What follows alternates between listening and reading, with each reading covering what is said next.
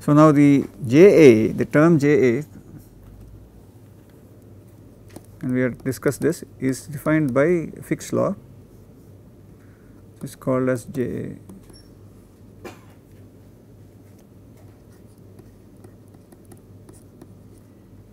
We call it as dz for the time being. Okay. So, in this case what we are defined is, this is called as Fick's law, this is first law of diffusion. This is very well studied, this, but it has the same form as what we had discussed last class, as potential difference versus resistance. So, in this is a system that we are talking about, the this is Z. Z is in this direction. So, there is a movement that is happening of chemical that is going somewhere. Okay. Now, the signage is like this. You see this this negative sign doesn't, the negative sign is a indicator of the direction of the flux. So, this is somewhat this depends on how you are defining the frame of reference of this thing. Okay. So, a lot of times when we do this, so if we are assuming we are defining z in some direction. So, if you are saying z equals to 0 and it is increasing, say z equals to L. If I take this point as z and this point as z plus delta z, yeah. But if I am looking at flux in this direction, there is a concentration of 2 at z, and there is a concentration of 2 at z, this is z plus delta z and z.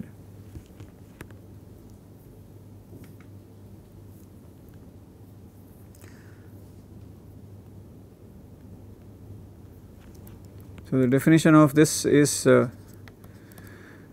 rho a z plus delta z minus rho a z divided by delta z as delta z goes to 0 is given, is the definition of rho a by dz.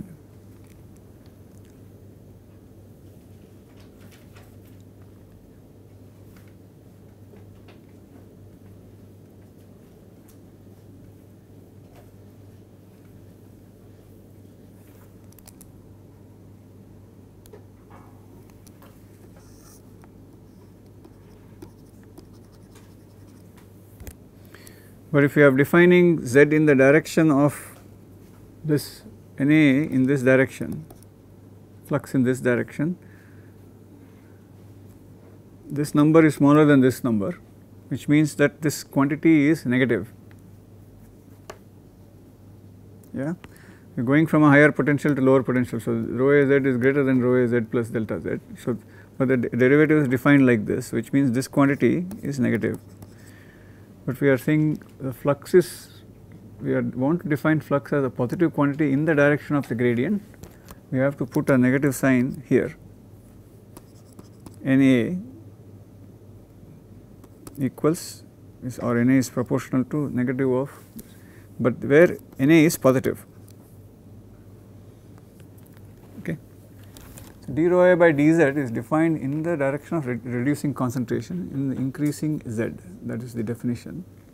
That is why this negative sign has to come there. So, whenever we are looking at flux, typically our this thing is the definition is based on this. Okay.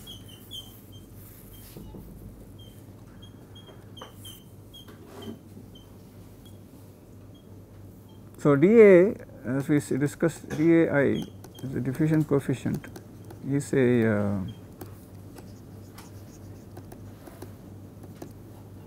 proportionality constant for most part, the preliminary things. But now people have figured out what's dA diffusion coefficient, what is it a function of. So, we are last class when we discussed, we looked at dA1 is greater than dA2, which means that diffusion of A in air is greater than diffusion of air in water, because there is less resistance in air.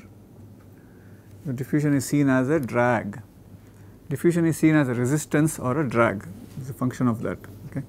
Less resistance, more diffusion. So less resistance happens in the presence of lighter medium. It is also a function of, so we are saying that dA I is a function of the density of the medium rho I.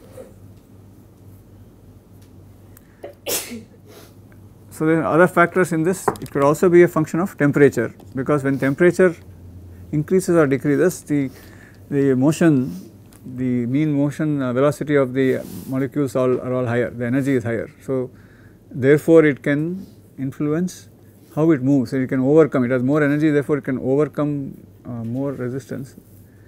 That is one. Third part is is related to the size of the molecule. So what we are looking at is molecular weight.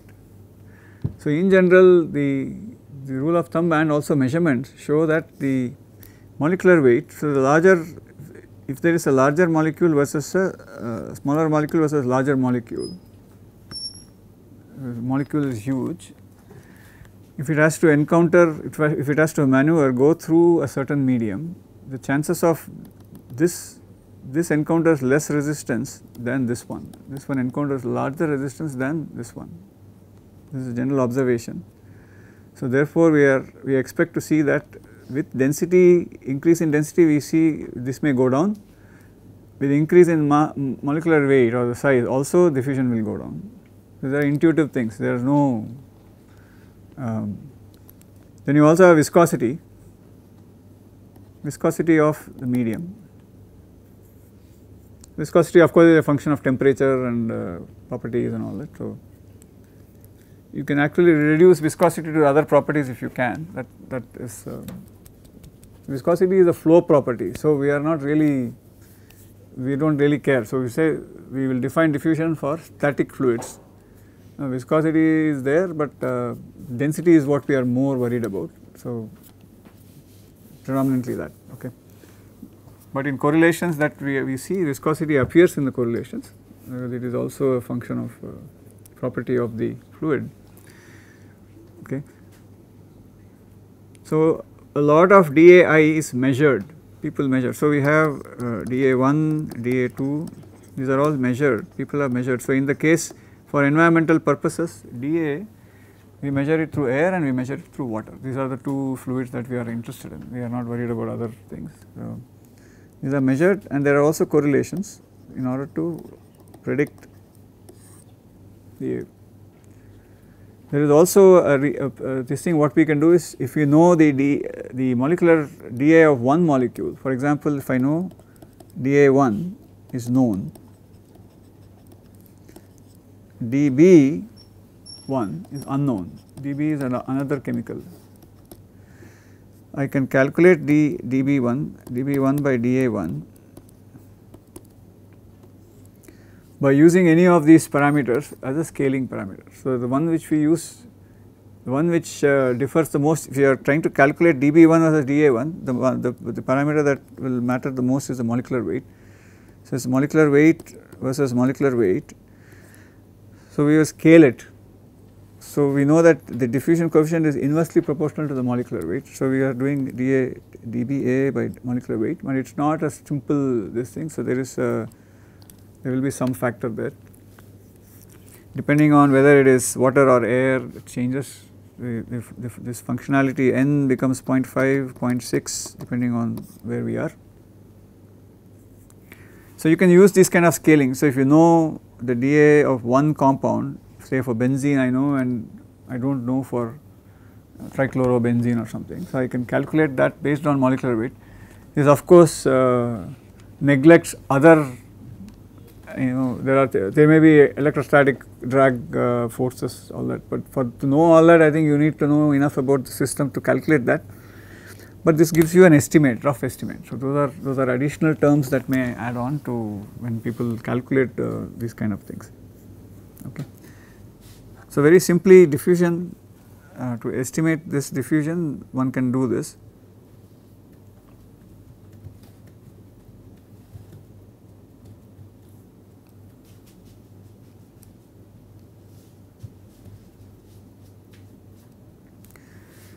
Now, one of our main interests, focal points, we will come back to diffusion in the soil system later. Before that, we will do something else, we will complete our discussion. So, let us say we are interested, there is a pollutant, let us say it is sediment, easy system for us to understand, and there is a sediment, there is a concentration, there is a region where this is contaminated. And now, this is in reference to our box model. There is a river, and so there is a height of the water, and there will be also a width of the water, and there is a certain length where the contamination is happening, has happened. Now, if I am interested, this is concentration of water of A, and there is A here. This chemical that is sitting here is the pollutant A that we are interested in. One of the things we are interested in is what is the contribution of this contamination, sediment contamination to water quality. Is there a change in the concentration of A entering this zone and exiting this zone?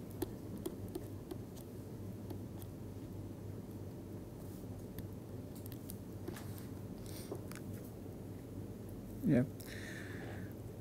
Typically, if you do a box model, what we are doing is we will assume this entire thing to be one well mixed volume, and then there will be a concentration rho A2 which is the same as this. If this contamination is very long, we will do what is called as a plug flow model, where we will take series of boxes. Okay, that is a little more complicated in this scenario, so we will explain that a little bit, but we will not deal with it in a large sense. So, this is sufficient for the scope of this particular course. So, here we need to know, in the box model we need to know what is the rate of A from A dissolution or transfer from sediment. This becomes a term in the mass balance, in the balance. So, in the overall mass balance we will write this velocity flow rate that is coming in is Q into rho A2 0, which is the rate of in minus rate out. We will say rate in equals rate out, there is no accumulation, let us assume there is no accumulation in this term, steady state. At steady state,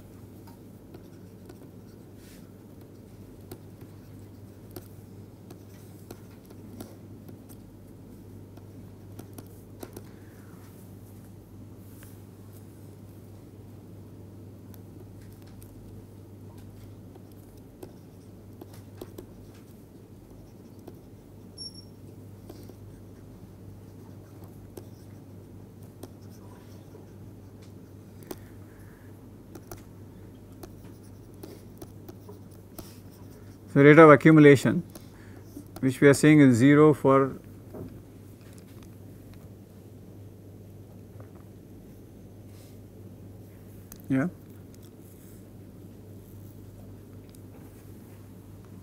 So, in this case, this is the equation that we write, mass balance equations for this box, assuming there are three things happening, what is coming in, something is going out, and something is being transferred from the sediment. So, here we say that Q of rho A2, this rho A2 here is a greater, rho A2 is expected to be greater than rho A1. So, rho A2 equals rho A2 0 plus mass transfer from sediments.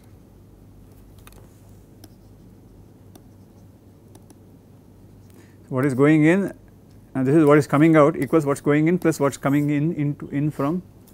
So, this is what is going out and this is what is coming. So, this equals this plus this, that is what we have written here in this format. So, but you can get what is the general suggestion is you write the full equation, cancel out terms that are not applicable. So, steady state, unsteady state, all that and this comes. Now, we know these terms, what is this term? This term, rate of mass transfer from the sediments. You have to now calculate what is the rate at the interface. This is now we are getting into interfacial rates. So, this is the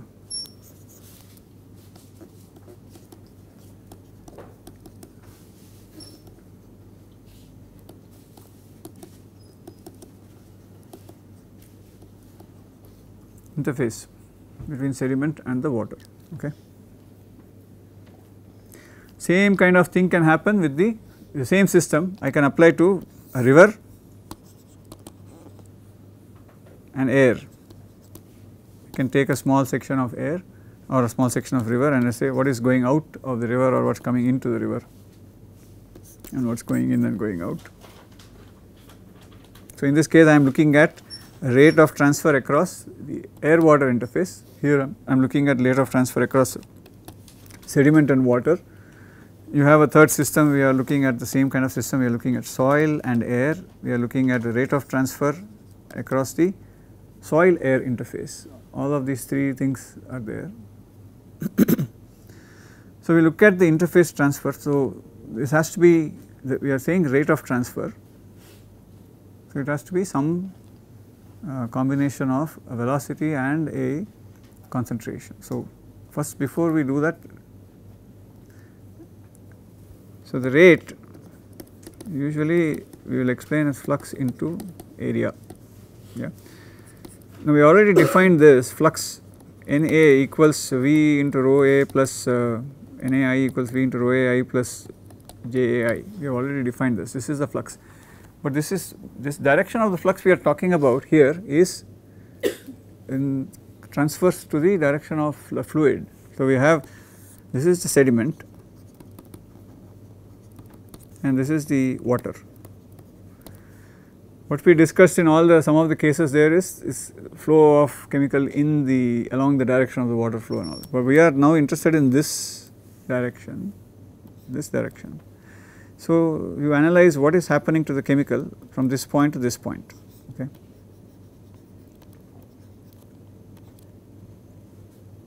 Yeah. So, is there this or this? This is the next question that we ask is, can we apply this equation? How do we apply this equation to this system? Okay. Is there diffusion? Is there some amount of convection? What is there? Okay. So, to help you analyze this, let us say that this water is completely static, it is not moving at all. What do you expect will be the mechanism? Diffusion, only diffusion. If there is a little bit of water movement, this term keeps adding on. Okay. So, depending on the amount of, so if I then say flux, so we are looking at, now this is a bit tricky, so please, if those of you who have not seen this before, so we are writing this in terms of dou rho A I divided by dx by d in terms of driving force by resistance. We are saying that this resistance, we are only considering diffusion here, because Fick's law. But if I generalize this, I say driving force by resistance need not be need not be just diffusion, could be anything. If I add the velocity part, if I add the this also, what happens to the resistance? So, resistance is higher or lower.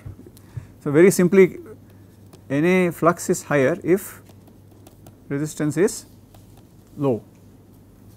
Yeah. In the case of where you have some amount of convection, the flux is higher, there is mass transfer is higher, the diffusion is obviously slower, and if I add convection it is going to keep on increasing the flux.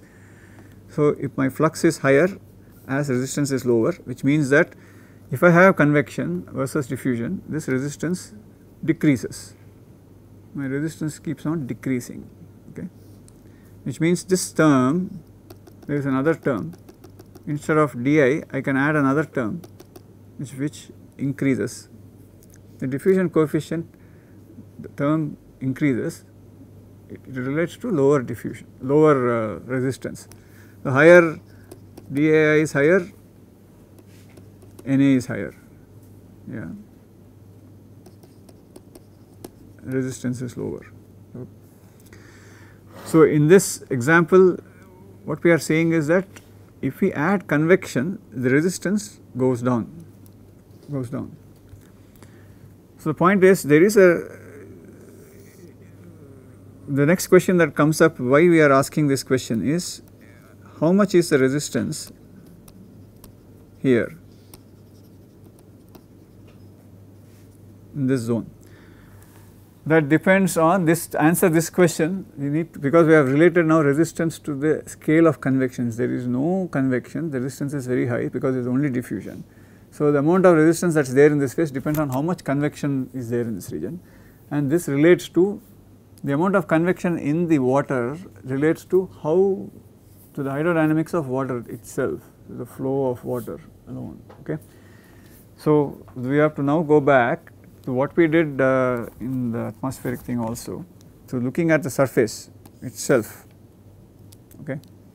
At the surface, we know that there is a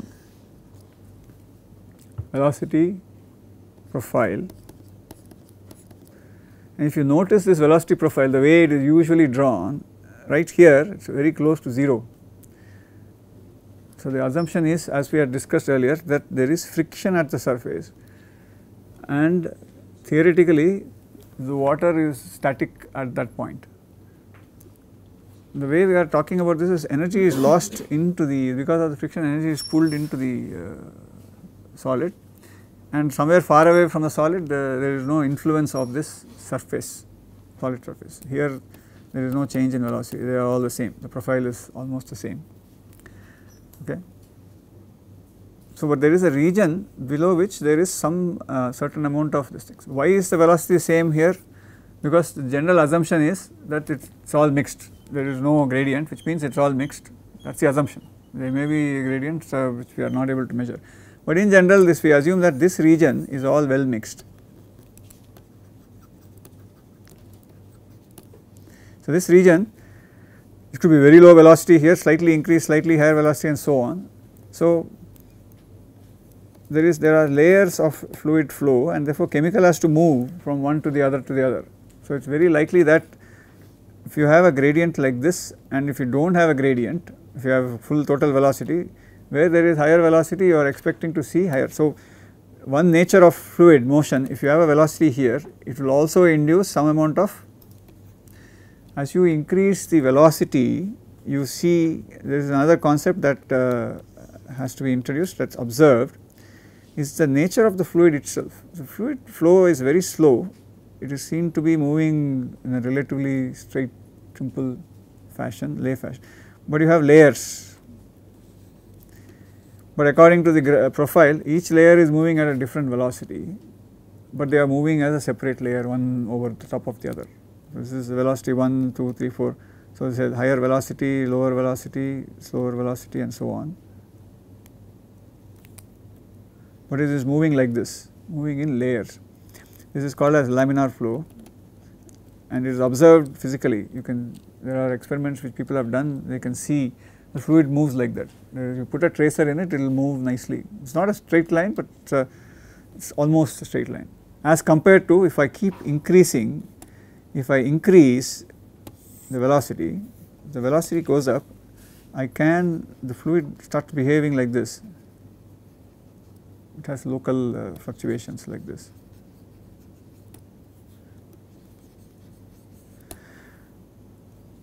So what happens here is, from here to this point there is no convection, it has to diffuse, fluid has to diffuse from one layer to the other layer to the other layer, and there may be a little bit of convection near the interface, so that will increase it. As you increase velocity, the convection, scale of convection increases, and therefore you have a higher chance of transferring from this to this to this to this, so on. And when it reaches this layer, it is well mixed, it mixes with the rest of it. So what this is translated to is that there is a region, small region next to the surface, where the resistance, there is a resistance to mass transfer.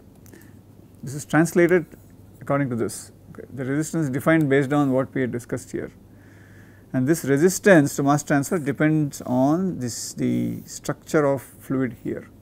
So it is linked to the velocity profile, okay, and the velocity itself.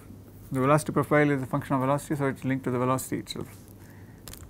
We will just stop with this. So, the resistance to mass transfer is based on this. So, here we now have to define a quantity that will link the flux to the concentration gradient. We will define what the concentration driving force is and what the resistance is. We will do it tomorrow.